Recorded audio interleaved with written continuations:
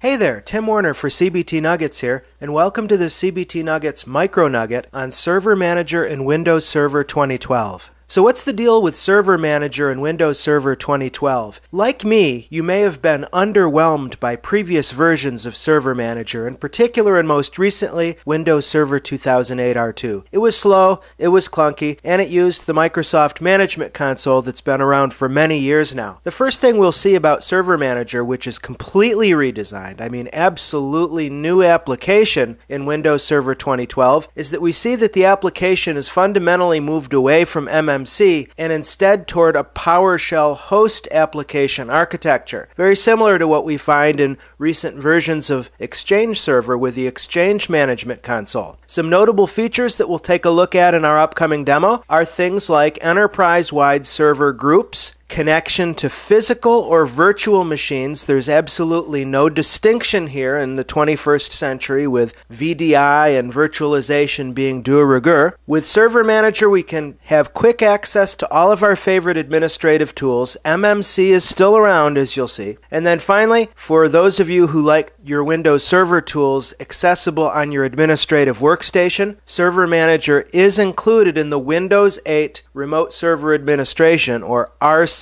toolset. Please download that as soon as you can from the Microsoft website. When you fire up Windows Server 2012, you'll observe that the Server Manager tool opens out of the box by default. Other ways to open Server Manager if you happen to close it while you're in session include hitting this first button that supplants, you'll notice, the old Start button that we've had for the previous many years, or from a command prompt or PowerShell environment, we can simply type Server Manager, either upper, lowercase, mixed case, it really doesn't matter. Now let me give you a quick walkthrough of the Server Manager interface. It defaults to this dashboard, and in particular we have this informational welcome screen that we can hide if we don't want to see it. It does have some really nice tips and tricks in it though. You'll also see underneath that welcome screen these tiles that are reminiscent of Metro UI tiles, and they represent server roles in server groups. Basically, the idea with Server Manager is you can create these logical entities called server groups and bring in connections to remote servers. Each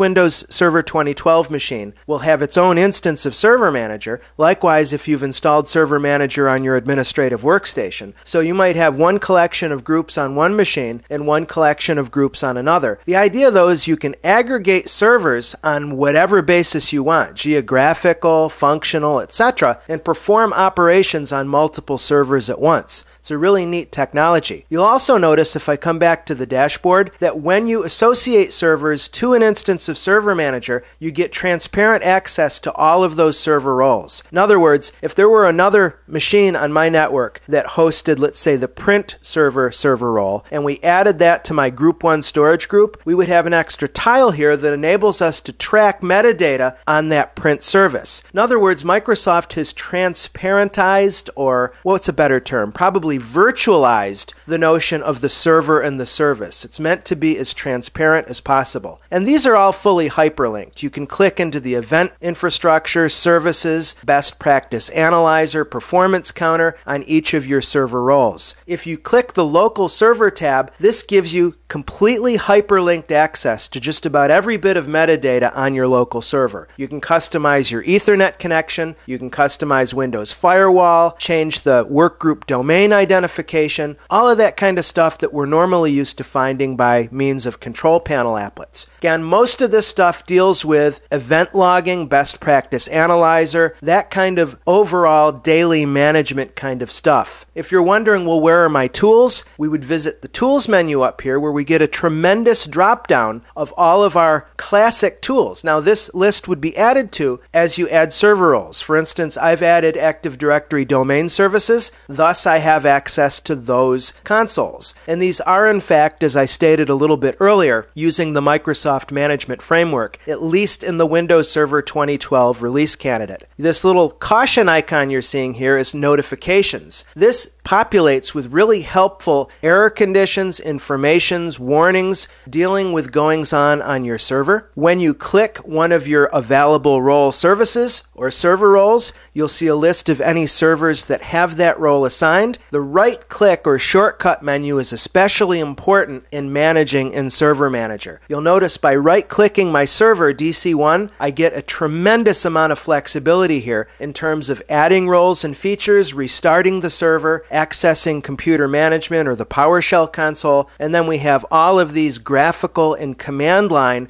Active Directory utilities. Similarly, if I check out the DHCP service, I can right-click the server and I'll get a different set of options. I can open the DHCP Manager, for instance. The Manage menu in Server Manager, it basically enables you to quickly add or remove features and roles from specific machines, or you can customize servers and server groups. This has been a really fast nutshell overview, but I think at this point you know the basic goings-on with regard to Server Manager in Windows Server 2012. I hope that this has been informative for you, and I'd like to thank you for viewing.